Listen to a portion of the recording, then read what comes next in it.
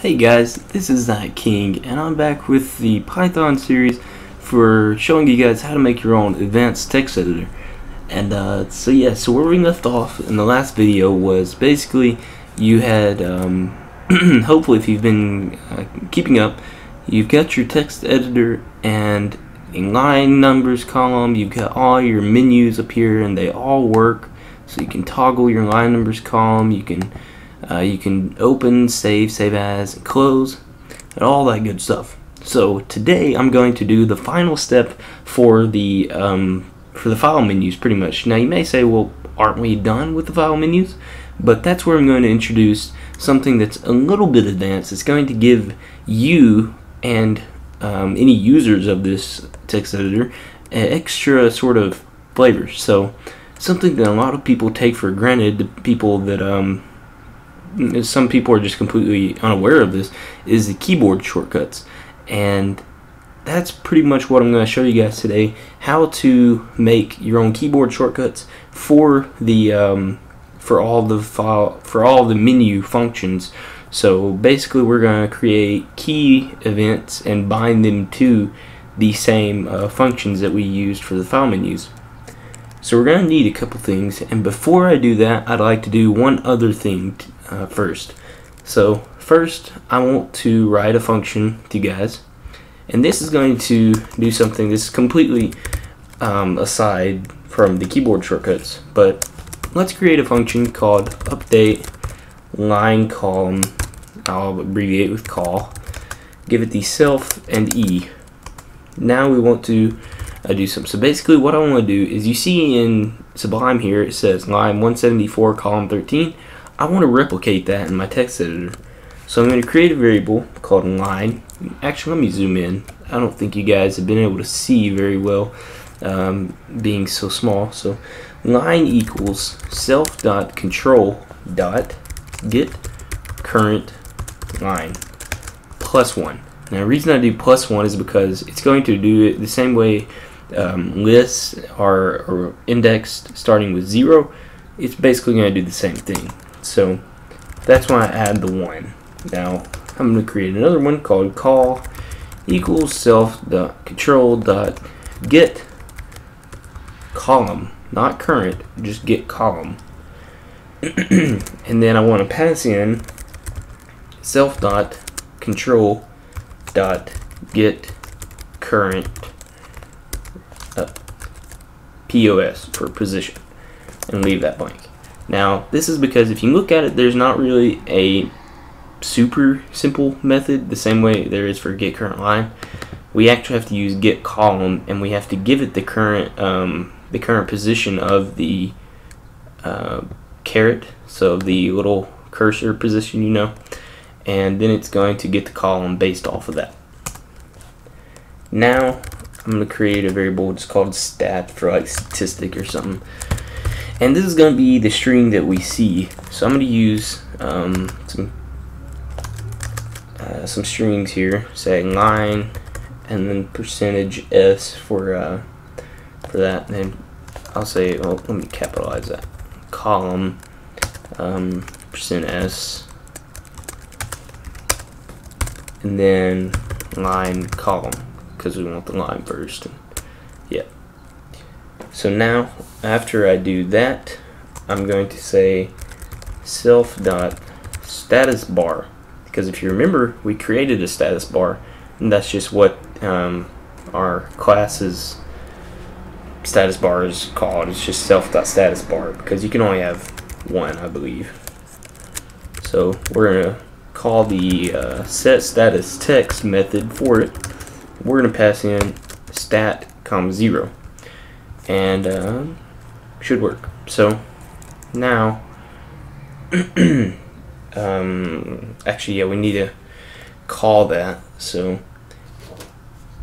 basically the same way I was saying that we were going to do events to bind the keys for keyboard shortcuts, we also have to do that for the binding of this event. So I want to update this every single time I press a key, and I believe, yeah, let's see, we can go up here And oh man, I'm trying to remember the event. There's so many events, so I'm going to refer back to my original here, and yep.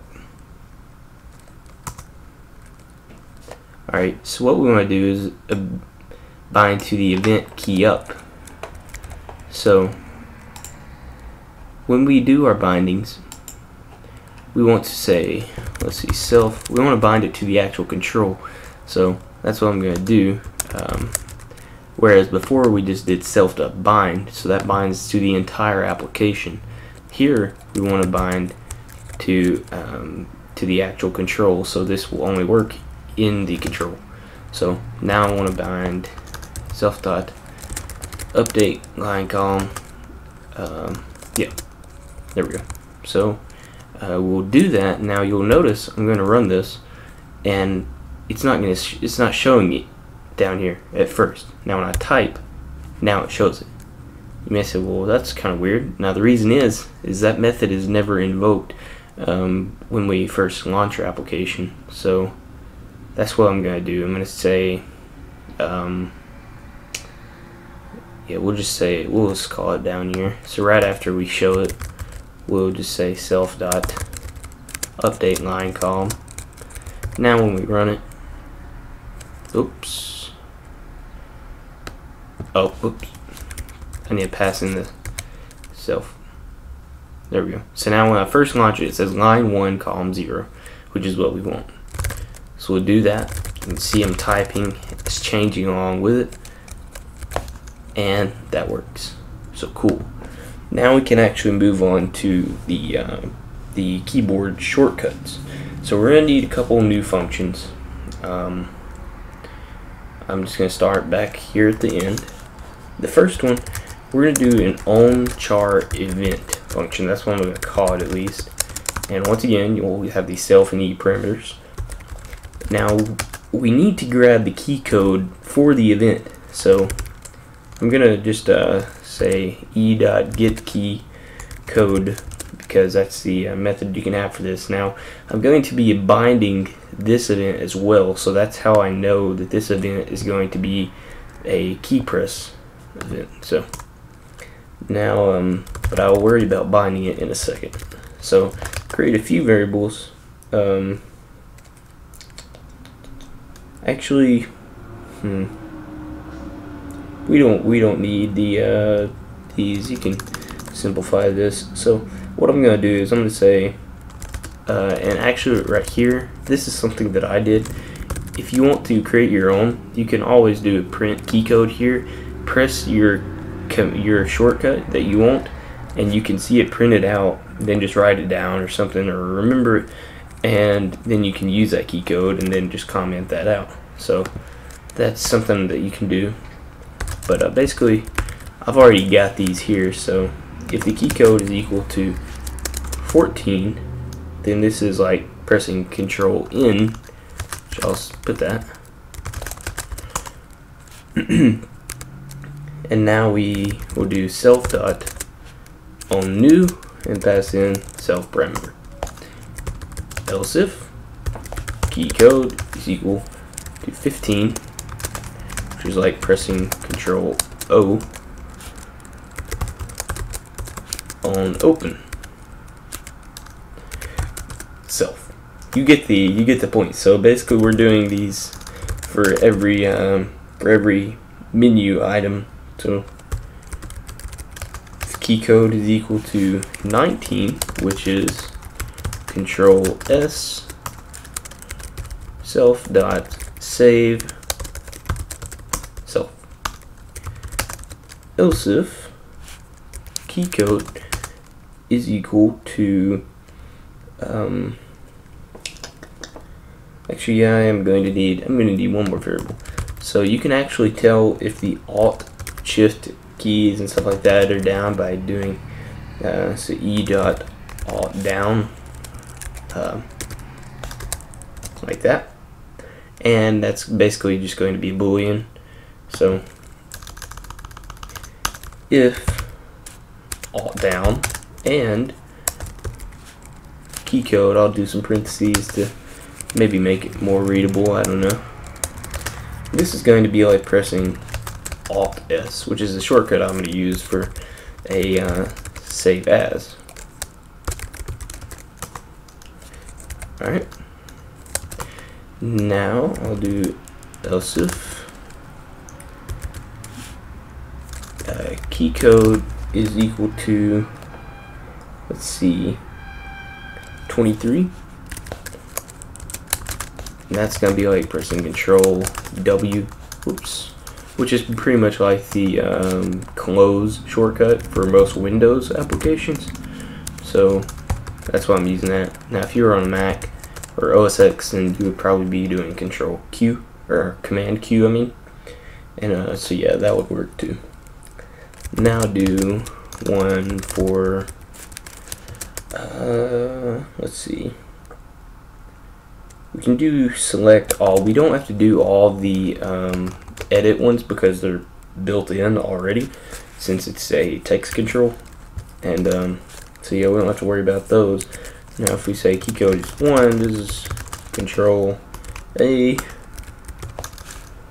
Actually, I believe that one already works as well. So yeah, I don't have to do that. Yeah, we'll do this one. So 340. This is going to be like pressing F1. Keep my comment system right. So this one, I'm going to make this show the how-to. And then I'll do another one for F2. So that's just going to be 341. And this one I'm going to make it show the about. So, and then you have to do an else. And this one is special. You'll do E dot skip.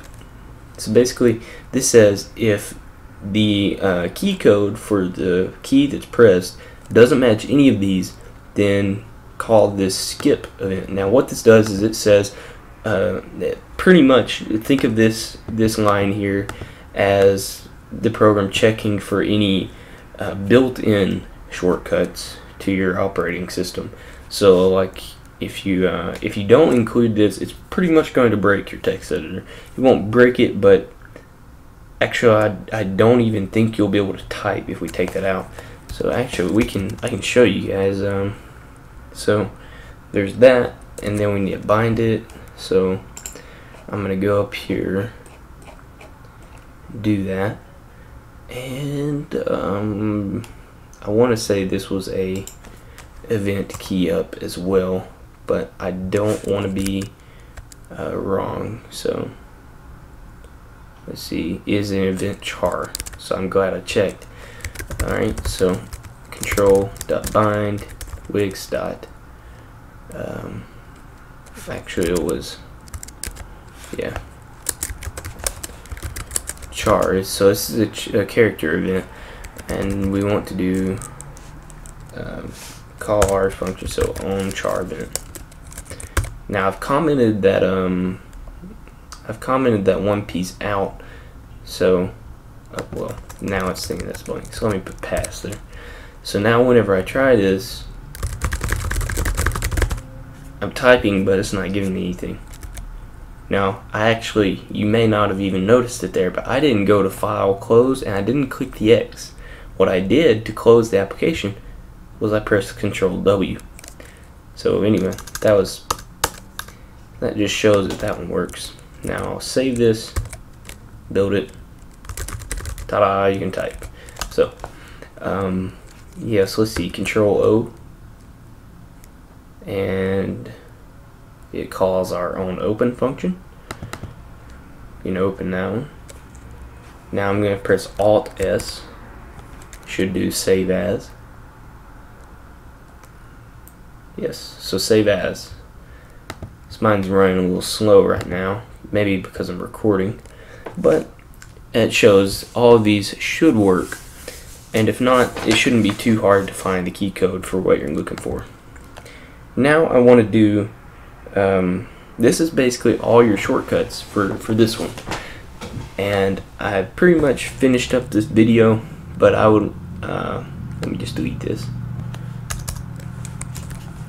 and actually I think I'll cut it off right here, but I'd like to tell you guys that in my next video I'm going to actually be starting the syntax highlighting, so please look forward to that. And it's going to be rather long because syntax highlighting, there's going to be probably 2 parts for the regular syntax highlighting, and then I'm thinking about making a 3rd one so that you can customize your colors more easily. And so yeah, that should be pretty cool. So yeah, thank you guys for watching, and I've really enjoyed this series so far, and thank you guys for all the awesome feedback. I know I'm actually just hitting 100 subscribers, which is like a pebble compared to the milestones of others, but it means a lot to me. It shows me you guys actually legitimately care for these projects, and thank you guys so much for all of that. So if you would, give this video a thumbs up, subscribe if you haven't already, and I'll see you guys next time. Thanks for watching.